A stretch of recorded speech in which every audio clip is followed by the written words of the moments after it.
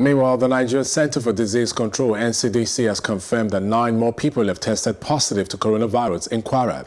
The NCDC also added that 3 patients have tested negative twice and have been discharged. This brings the total number of confirmed cases to 53, with 12 patients discharged and 1 death recorded in the state. The update as at 9 p.m. on Wednesday showed that the number of active cases stands at 40, while 12 have so far been discharged and 1 death recorded.